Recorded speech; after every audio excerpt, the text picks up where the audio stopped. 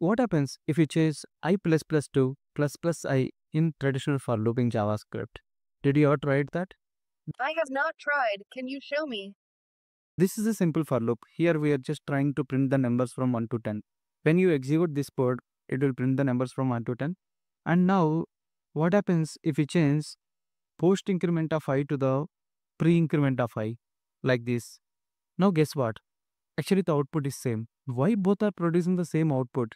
Here, the for loop only cares about the increment of I value for the next condition check. Either it is a post increment or a pre increment, it doesn't care. It just needs the incremented value of I. That's it.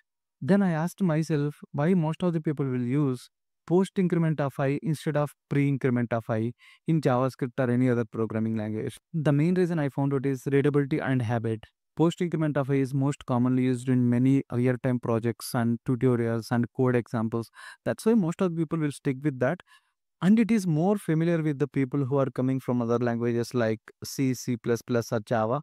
And the best part is in JavaScript, even it is a post increment or pre increment, there is no performance difference at all. So you can use any of them.